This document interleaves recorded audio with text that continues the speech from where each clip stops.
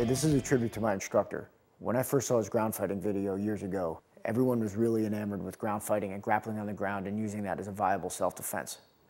And when he did this simple demonstration, it completely opened my eyes and brought me back to reality and where I should be.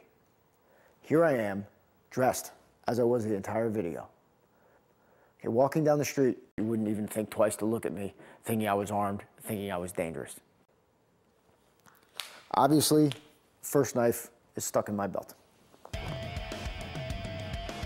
Second, behind me.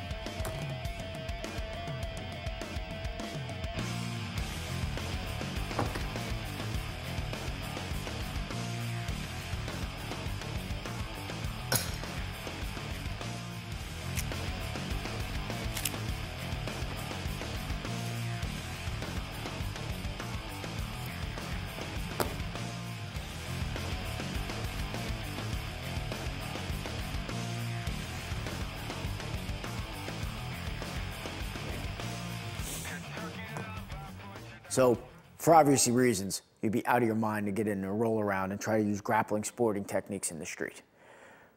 Oh, almost forgot.